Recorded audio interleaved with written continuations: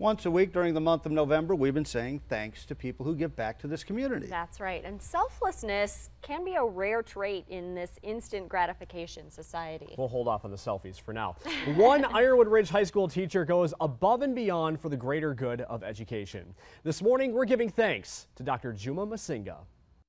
In this classroom, your comparison and contrast chart done. What did you get on it? hope springs eternal. There's a change in the kids' mindset, thinking this person is going to help me do it. And so I think with that trust, everything else falls into place. And that's what makes her the miracle worker. It's not just about her, it's about these kids and making them successful and helping them out. Instead of walking on water, you have to find it and then paste it right here. Dr. Juma Massinga helps kids walk in graduation. And she always comes to me and tells me, you can do this. And she's like, we have a plan, you're going to graduate, and I will be there to help every step of the way to help you graduate.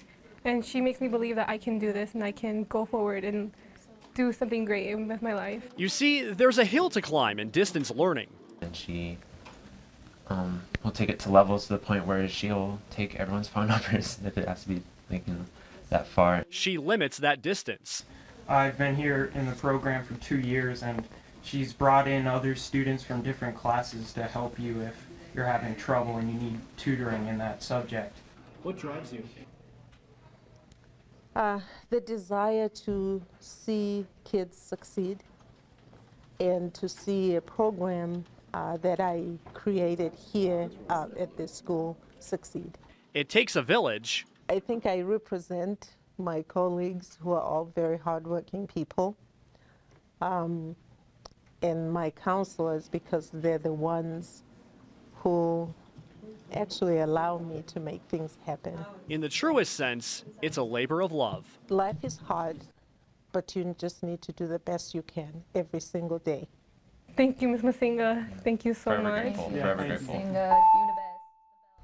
It's a very well-spoken group right there. And that labor of love extends beyond the classroom. Colleagues say that Dr. Massinga extremely active in the community and church. And the funniest thing when talking to her is that she admits that she rarely attends graduation day because the emotion is just too much. Too much, yeah. Exactly. So, and she kind of teared up a little bit, and she prefers in the comforts of her living room doing her own happy dance. Yeah, very cool. Very sweet. Thank you for all that you do. Yeah, I think we all have a teacher like that that stands out in our past. So, yeah, good for her.